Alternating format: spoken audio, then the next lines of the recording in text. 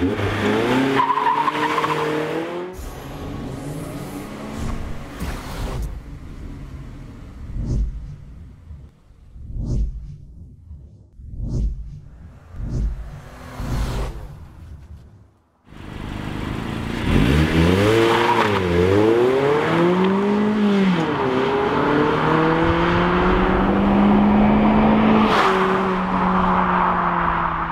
what's up everybody? Welcome to Car Question. We're sitting outside with the top down in the MX-5 RF, and this is so much fun because right now, well, the weather is a little bit cloudy though, but the temperature is just perfect to enjoy long drive with this car.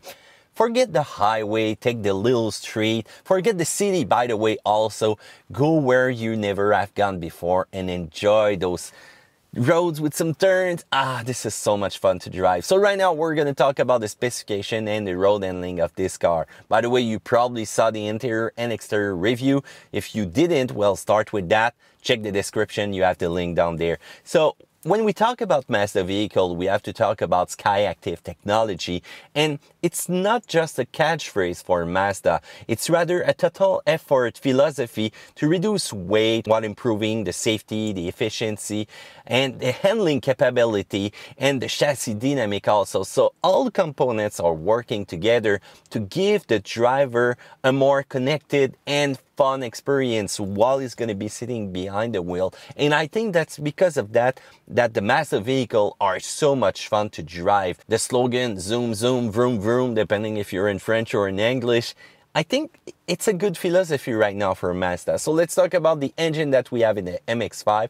So it's a SKYACTIV 2.0 liter 4-cylinder. And as soon as you open the hood, you can see that this engine is not mounted as any other vehicle of the Mazda lineup. So it's a DOHC 16 valves, 13.021, a ratio of compression. This is really high, but it's typical of SKYACTIV engine. And the engine block, the cylinder head, have been using aluminum for lightweight construction. It's going to be good for 155 horsepower at 6,000 RPM, and the torque 148 pound-feet of torque at 4,600 RPM. So this number might not seem really high, but I think that Mazda has a good balance between power and weight of this car and the handling dynamics also.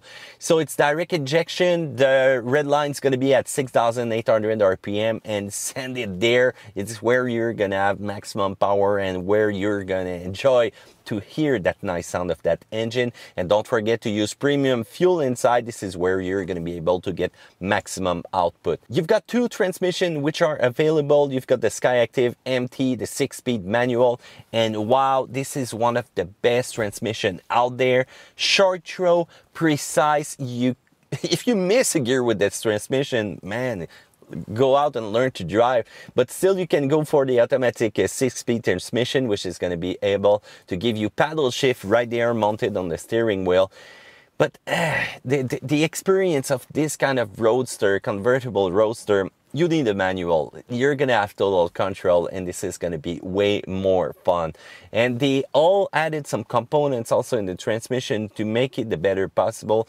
And you've got light flywheels, you've got the connectivity that I like with the driver. A manual is the best really in those kind of vehicle. When it comes to road handling, well, this is a front mid-engine rear-wheel drive car with an advanced front midship layout. You can see it from the engine position, which is going to sit lower and further back in the engine bay to give you a lower center of gravity and quicker handling response. You can also see the different addition that they made in the engine bay, the sway bar, the top bar that they made to give more rigidity also. So let's talk about weight because it's really important in a car like this one. It's around 2,445 pounds when it comes to the manual transmission. If you go for the automatic, it's going to be 40 pounds more. They try to save weight everywhere in the car because this is so much important. The front brake rotors minus 14 pounds, the suspension minus 26, the transmission minus 16, the drive shaft minus 3, the instrument and air conditioning minus 8. So this is much better than the previous version when you check those numbers. And you have to know that the MX-5 soft top is approximately 150 pounds lighter than the third generation MX-5 and only 182 pounds more than the first generation when the MX-5 was born. So this one, the RF, is heavier than the soft top Miata, but they use an aluminum power plant frame. You have to know that every components work together to give you the best embodies philosophy experience possible. What is that? Well, it's the elevation of the driving experience for connecting the driver with the car. You only make one with that car and it really feels. Let's talk about the experience when you got the hard top down. Well, the Mazda engineer tried to keep that little wind in the air effect, but you have to note one thing. Right now I'm really tall, you know, I'm 6'2", and what happened is that I like to sit really high, and there's no height adjustment with my seat. I can adjust the seat base though, but that's not really enough in some kind of way for me. So if I get myself really further in the seat possible, I tend to be a little bit higher. So it's kind of dangerous for my cap, and I don't want that. You know what will happen if I ride too fast? Boom! Bad air day, and that's not cool to lose a hat. But if you're a little bit shorter than me, you won't really feel that effect though. Remember that acceleration are not really strong, but you've got a perfect balance between great power with the car and probably enough horsepower to enjoy every turns, every acceleration. And this is an engine that likes to rev, so send it to the red line if you want to have the best fun possible. Traction is not an issue because you've got a limited slip differential with a torque sensing, so getting in the curve, getting out the curve is a blaze with this car. You got also a sport tune exhaust system and induction sound enhancer that you're gonna have even a greater feeling while accelerating to hear that engine. The brakes are strong. Remember, with the Grand Sport option that we have right now, we've got some Brembo front brakes with opposed piston design with unique rotors. You feel really more power when you press on the brake. The braking force is really strong. If you ever go on a track with that car, you're gonna see that there's no fade, and the braking distances are really short. You also have the great effect of firmness in the pedal though. You combine good braking to good direction. You've got a double pinion electric power assist steering right there with the Mazda MX-5.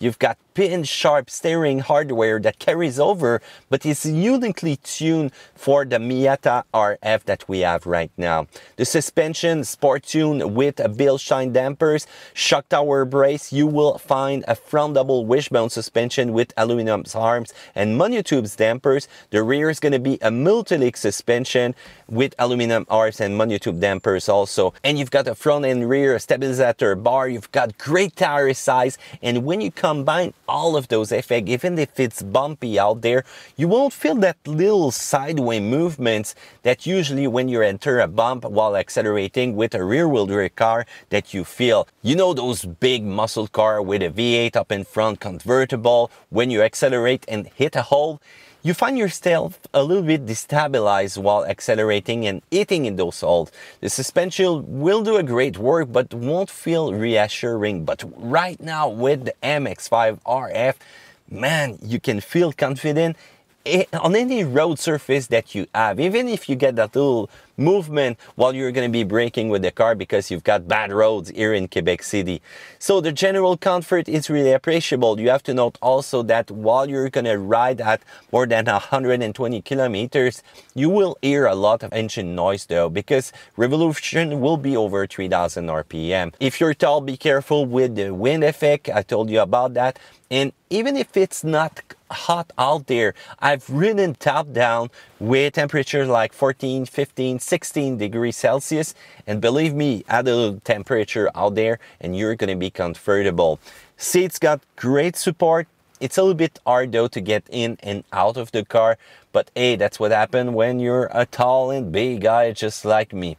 Anyway, great comfort overall, great connectivity everywhere with the car. The experience is right there on top. Let's talk about security. With the soft top, sometimes it's not the best crash result that you get with convertible car, but right now with the hard top, you feel more secure. You've got a monocoque unibody with a backbone frame conception that's going to be great also for resisting an impact. You've got a tons of security feature, but it's missing some, but hey, you've got rear cross traffic alert, blind spot monitoring, and by the way, that's a great thing that you got those, because when you do some maneuvers to go on another lane, well, you've got that big blind spot there because of the seat, because of the roof, and rely on those instruments right now. This is a great addition. Be careful in reverse maneuver also, you don't have any rear view camera, and that's a shame. So try to move the mirror to be sure that you won't hit anything, because the car really stands low. You've got lane departure warning system with the great burp from Mazda. You know, when you turn it on, you hear through the speaker that little noise. You've got the high beam control, and by the way, the lights are so great. You've got adaptive front lighting system. If you turn the steering wheel, the light will go in the direction where you turn. Lighting is important also in the dark. It's a cool security feature with the LED low and high beams that you have right now in the RF.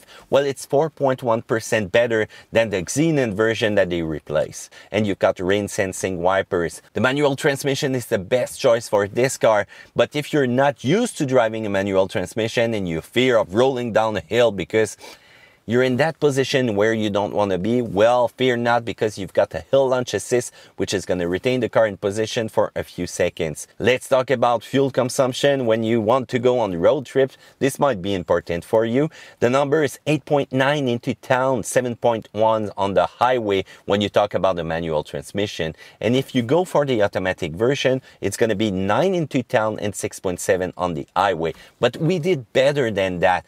We did a lot of kilometers, so in average 7.5, let's say. But while we were on the highway doing some long road trips, we get 6 liters per 100. So this is an amazing fuel consumption. And you have a 45 liter maximum capacity right there in the gas tank. So the Mazda MX-5 is such a cool driving experience. No wonder I see a lot of guys out there bringing these cars to the tracks, doing some time attacks, doing a lot of modification to them. You can personalize them the way you want.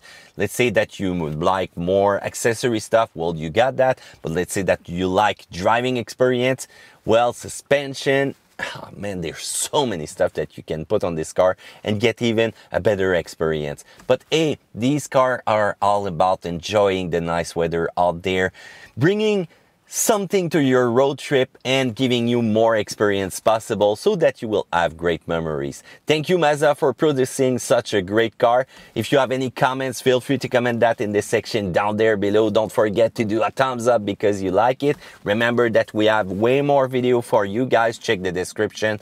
And the next video is going to be about comparing this MX-5 to the other car that you have in the same market. So remember, come and exchange with us, subscribe to Car Question, and see you another time on another video of Car Question. Oh, a plane.